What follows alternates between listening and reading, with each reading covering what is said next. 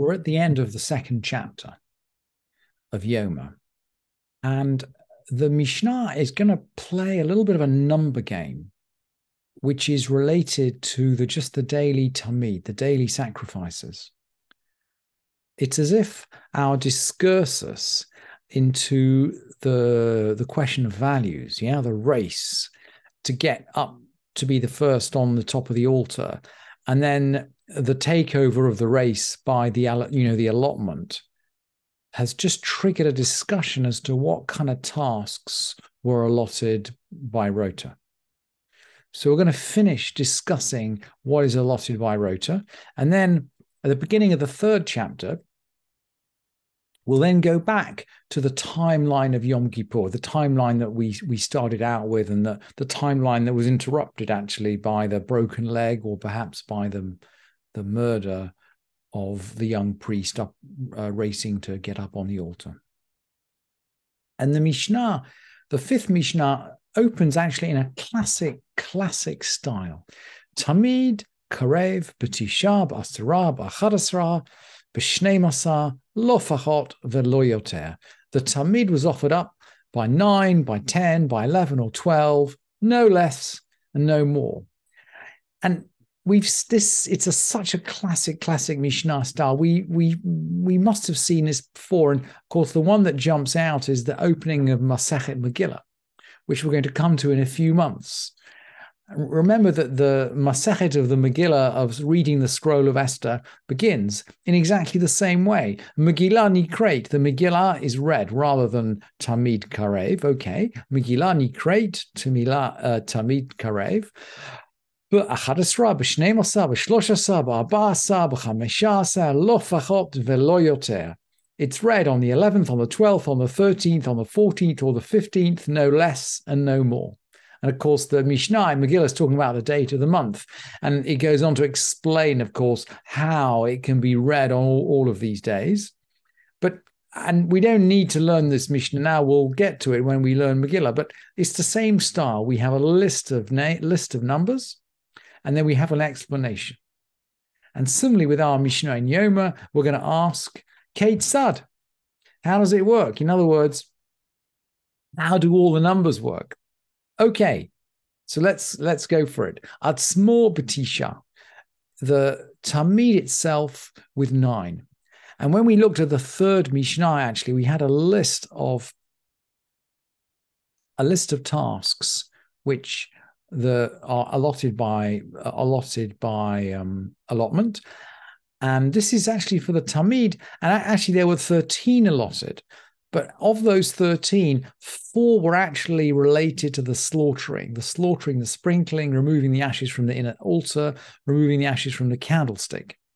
So 4 were related to the real work on the altar, and the other 9 were involved in carrying the limbs up onto the ramp. So now we're going to go, these 9 that we're dealing with in our Mishnah, Keitzad Atzmo B'tisha, how does it work? The sacrifice itself by 9. We're talking about the 9 that are carrying the limbs of the animal, either from where it's slaughtered to the base, to the halfway up the ramp. They leave the limbs halfway up the ramp. They go and say Shema, and then they come back and they carry the limb, either the same 9 or a different 9, we're not quite sure, carry the limbs up from the halfway up the ramp right onto the altar itself where they're burnt. So that, at small b'tisha, we need 9, and we need 9 to carry the limbs.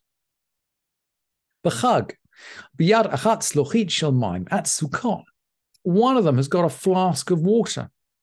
Harei kan asara, that means 10, because at Sukkot, we bring a water offering. We offer water on the altar. We'll learn this in the Mishnah of Sukkah. We offer water on the Sukkah in addition to the sacrifices. And the Gemara learns from here, by the way, that this is to do with a morning offering. Bein ha'arbaim, what about in the evening offering? Ba'achadasra, in the evening offering, there's 11. Huatzmo b'tisha, the offering itself takes 9. Ushnaim biadam Shnei gizrei etzim, and 2 are holding in their hands 2 logs of wood. There's actually a verse for it. I brought the verse on the source sheet. I hope it's here on the source sheet. Yes, it's in Vayikra, first chapter of Vayikra. V'natnu b'nei Aaron HaKohen eish al mizbeach ve'archu eitzim ala eish. They shall lay out wood on the fire. And the Gemara learns actually from here that we're talking about the evening sacrifice. In the morning, the altar's already burning. So in the evening, it's 11, 9 for the offering itself, and 2 are holding 2 logs of wood. On Shabbat, 11. Uv Shabbat, b'chadasar. Huat smol b'tisha, 9 for the offering. Ushnaim b'yadam shnei b'sirei levona shelechem hapanim. 2 are holding in their hands the 2 handfuls of incense for the showbread, for the lechem hapanim. We're going to replace the showbread on Shabbat.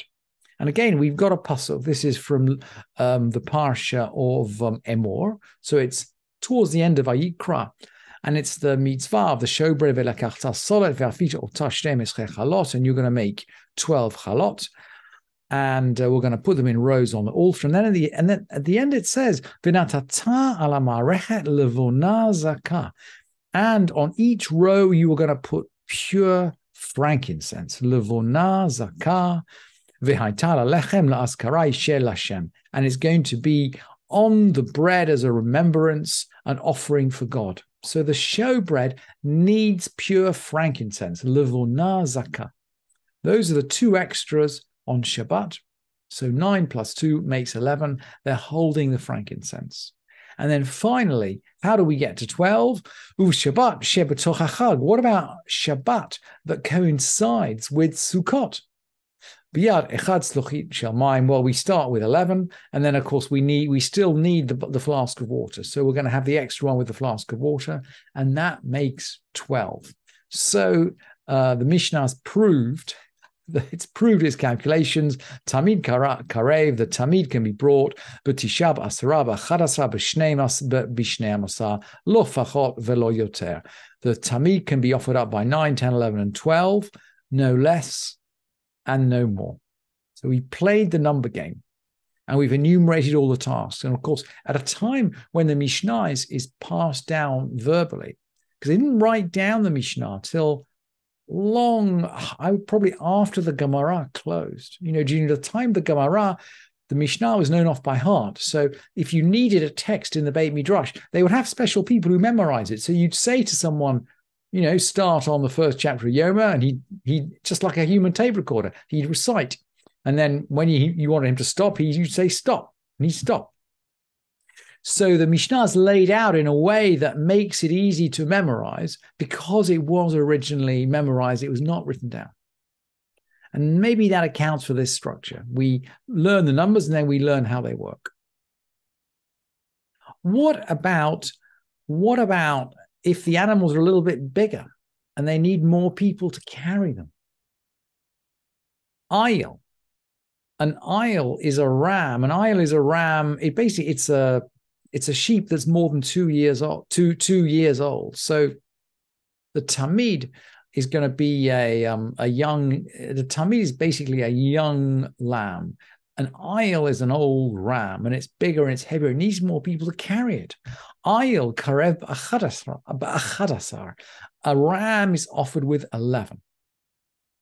So habasar b'chamisha, we still have 5 to carry the animal, but akravim v'hasolet v'hayayin b'shnaim shnaim. The innards are bigger because it's a much bigger animal, and there's more fine flour and there's more wine. The additional offerings are greater on the ram. At the end of Shekalim, we learned that all these different animals have got different quantities of flour and wine and oil with them. So there's more flour and more wine on the ram, so it needs an extra 2 people. What about a bull? Okay, a bull is a big animal. What are we going to do with a bull? Par karev be'esrim ve'arba'a. So the bull is offered actually by 24. So we need a lot of people to carry all the different parts. Harosh ve'haregel, harosh be'echad ve'haregel b'shnayim. So the head by 1 and the the legs by 2. Okev v'haregel, the tail and the hind leg. Okev b'shnayim v'haregel b'shnayim, the tail with 2 and the hind leg by 2. Hechazeh v'hagera, hechazeh v'echad v'hagera b'shlosha. The breast and the neck, the breast with 1 and the neck with 3. It must be a big neck for a bull. Shtei yadayim b'shnayim, the 2 forelegs by 2. Shtei tefanot b'shnayim, the 2 flanks by 2. Hakrovim v'hasolev hayayin b'shlosha shlosha, the innards, the fine flour, the wine, 3 each. So we're gonna, and that makes if you have a look at the source sheet and do the count, you can assure yourself it does actually add up to 24. And the Mishnah asks, Bamei dvarim amarim, what are we talking about here? B'korbanot tzibur. We're talking about communal offerings. These are the communal offerings which are bought from the half shekel. They're offerings offered on behalf of the entire people of Israel. And the priests, by the way, are selected by essentially by family group from all of the Kohanim in the people of Israel. They used to take turns to come up to the temple and to do the service. And that's why, by the way, it's so important to divide up the work between them. So everybody has a role. These are communal offerings. They're not individual offerings. And just like everybody contributes to the half shekel, all the Kohanim can contribute to the temple service. It's inclusive. It's not exclusive.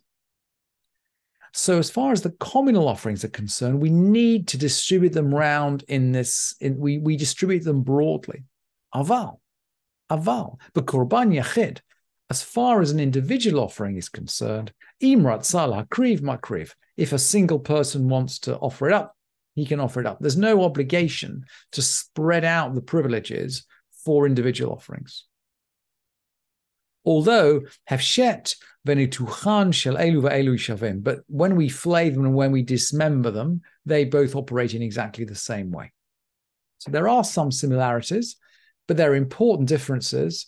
And overall, the derech of the temple service is inclusive. We think about it as an exclusive act because it only applies to Kohanim, but there are many, many Kohanim in Israel, and they're sent by their villages. They're sent off with a send-off when it's their time to play a role. And every Kohen who's qualified to do so does have the opportunity to play a role.